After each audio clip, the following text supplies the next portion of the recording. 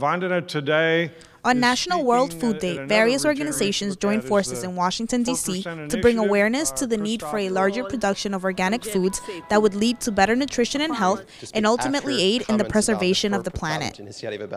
And we need to come together, to join forces, put carbon back to the ground, harvest every drop of water to rebuild our water cycles, harvest every organic matter to grow food and feed ourselves.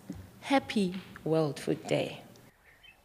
Though experts advocate for a larger production of organic products, they acknowledge that switching to an organic diet is not always the most affordable option.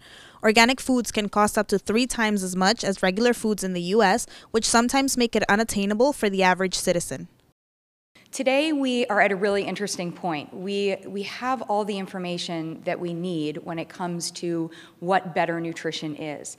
The problem is that it's complicated and it doesn't feel accessible. The preservation of the environment is also a major concern for advocates of this movement who feel not enough importance is given to the treatment of the soil utilized to grow these crops, a key factor in the preservation of the earth. Simply using organic means does not mean that you are also building the tilth, building the humus, putting organic matter in the soil.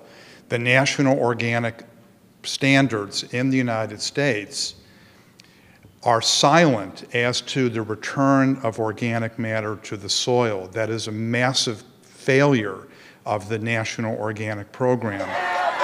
Throughout the United States, marches will take place next week, demanding the production of organic foods and support for farm workers. Bianca Perez, Telesur, Washington, D.C.